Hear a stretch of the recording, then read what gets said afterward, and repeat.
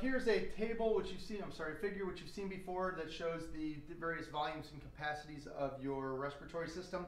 Volumes are single measurements, capacities are sums of those measurements.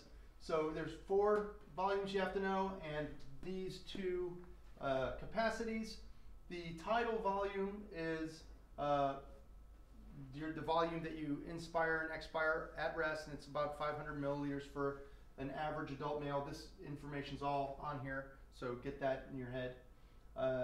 This is when the doctor tells you to breathe normally, but instead you turn into Darth Vader and start going. Before he told you to breathe normally, you were breathing the tidal volume. Now, if you want to take a super deep breath and blow out your birthday cake or a pig's house, you go, and you take as big a breath as possible. This is where you'd be engaging, take a giant breath. You engage these chest muscles and your shoulder muscles and your sternocleidomastoid and your external intercostals, and your diaphragm really goes down. So that's your inspiratory reserve volume. If you wanted to blow out all the way from that, you'd go and you'd expire that, and you'd get past that tidal volume level, and then and once you got all that air, that amount from the bottom of your tidal volume to the most you can blow out is your expiratory reserve volume. There is some volume left in your lungs. You don't want to squeeze them together. It's like that plastic wrapping stuff that when you try to put it on your stuff to microwave it, it sticks together, and you try to find it, or tape. So you don't want your lungs to stick together. So you keep some volume in there. There's a little bit of leftover air in your lungs. All of these volumes together total up to your total lung capacity.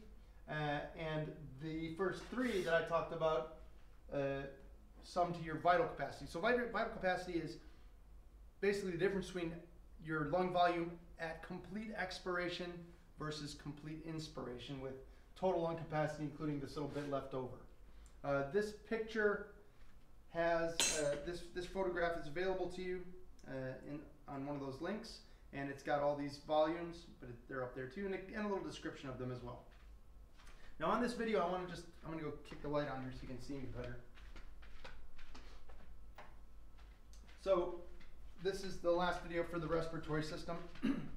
Yes. So I wanted to remind you to look at that dissection photograph of the rat, because you need to basically know the things that have the asterisks, but not all of them. We're going to leave it to the nares, right? You should be able to know what nares are on a rat.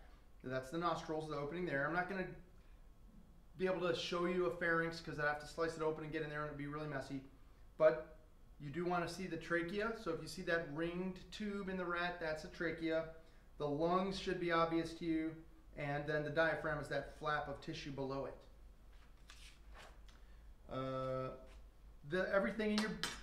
Basically everything in this chapter. So here's your respiratory system chapter. If I haven't covered it, you still got to kind of look at it. So things like pulmonary ventilation, external respiration, internal respiration, cellular respiration, know those terms. Those were covered in lab before the break. And Boyle's law, which is P1V1 equals P2V2. You just solve for whichever variable you don't have, and I've shown you guys this several times now, so not going to do it again.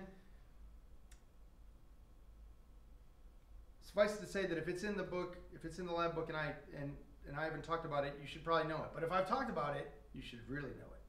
All right, thanks.